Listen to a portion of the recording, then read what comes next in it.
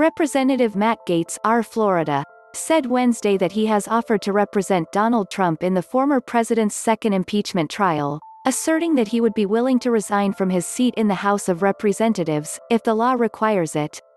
Gaetz has been one of the prominent GOP members that have gone on the offensive against House Republicans who voted to impeach Trump last month. Last week, the Florida congressman traveled to Wyoming to organize a rally targeting Representative Liz Cheney, R-Wyo, over her impeachment vote.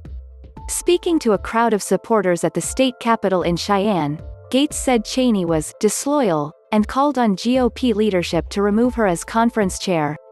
Claiming that Trump had advised him before his trip to Wyoming, Gaetz urged voters to make sure Cheney was beaten in her primary race. House Republicans are expected to meet Wednesday to discuss Cheney's future within the party's leadership.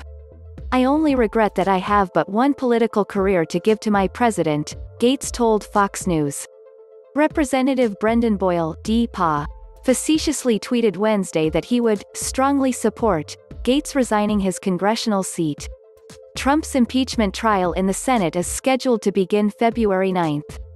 Last Tuesday, 45 of 50 Senate Republicans voted in favor of an effort to dismiss the trial. Consequently, it appears highly unlikely that Trump will be convicted, as it would require the votes of at least 17 Republican senators. Trump is expected to be represented by trial lawyers David Schoen and Bruce L. Castor Jr. during the proceedings.